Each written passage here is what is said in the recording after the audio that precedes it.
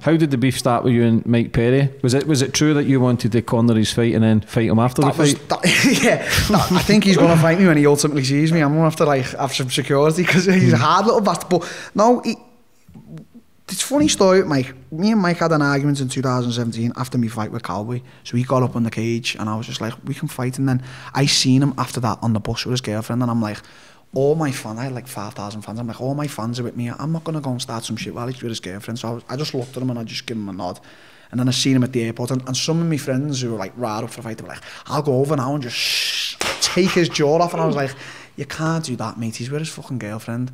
So, you know, I just like sort of looked and nodded. And then in 2018, we was at the same hotel in the UFC and it's actually on video, he just come over to me, he's like, no, he said to me on the bus, he was like, do you want to spar later?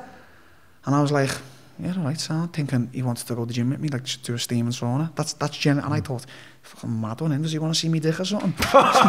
So then everyone was filming. He comes up to me outside the hotel reception. He's like, are you up for this later, this spa? And I said, yeah, Sam, whatever time. He's like, and he turned around and went, I haven't got no gloves. And I went, what? I was like, what do you mean? I was like, you want a spa? I was like, I thought you wanted to like go to a spa. And he's like he's fucking mental. He's like looking at me all confused. And I went, yeah, if you want a spa, we can spa.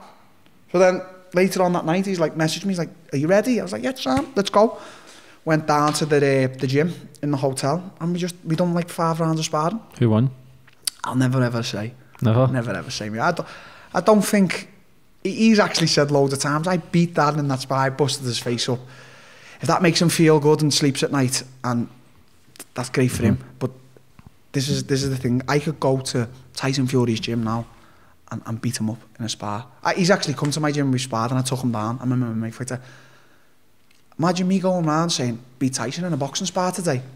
That sparring means absolutely nothing. Fuck all, jack shit. You didn't get paid for it, no one's seen it. Sparring's different, you don't have the nerves, the crowd, everything involved. Yeah. So for me to sit here and go, I won Mike Perry in the spar, that's bullshit, because even if I did or I didn't, it doesn't mean a thing, because then we could fight and he could just go, boom, knock me clean out. What really matters, the spar that I beat him in, or the knockout he's just placed on me in front of everyone. Yeah. So it doesn't, he's come out and said loads times, I battered Darren in that spar. Is he using your name to get recognition? Do you know what? He's had a lot of recognition since we've been arguing. I mean, I know he's completely fell out with me. I know he's 100% like just probably hates me, but is it proper hatred or is it just banter to get? No, I think it is proper hatred, because we were having banter, we were messaging each other, and I was messaging, I was saying, come on, this was the first lockdown, I was like, come on, let's have a bit of banter, come on, let's fucking skit each other, and he was like, yeah. Now, American humour and British humour, it's two different things. Yeah. Like, a lot of the Americans who follow me are right on my humour, so they don't get offended or they're on it, but especially my humour. Like, I say to everyone, dark, very dark, I can go as dark as you want. Like,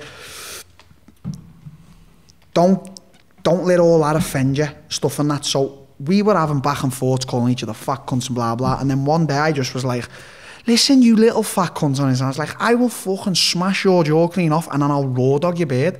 And I didn't mean anything by it. And the post just went astronomical. I think it got like 150,000 likes. And I think it got like 10,000 comments. And my DMs were just going, I went, wow. Because I always say it with my friends, I was like, raw dog. This was before I even ever created the brand. And the post the next day got deleted. And Instagram deleted my account. They do that on the regular now. I'm probably going to get deleted soon. And from that, I just didn't see or hear of him. He blocked me off everything. And I was like, nah, he's not serious here, is he? And he was. And from that, he was like, because I think he just met his current girlfriend who's pregnant now, and he was like, nah, fuck this guy Till. And I was like, is he being serious? And then as time got on, he'd blocked me but started putting stuff up, so I couldn't respond. And then I was like, yeah, he genuinely has got hatred for me now. And then he done like interviews like, if I ever see Till, it's off. I'm gonna fuck him. I wouldn't spit on him if he was on fire and all that. I was like, whoa, mate, you need to calm down. You're in your feelings too much. Fucking hell, all right. But it offended him. What can I do? It is what it is, isn't it? That's his problem. That's not my problem. If you get offended by something I say, that's your problem. Tough luck. That's your problem. I couldn't really give a fuck.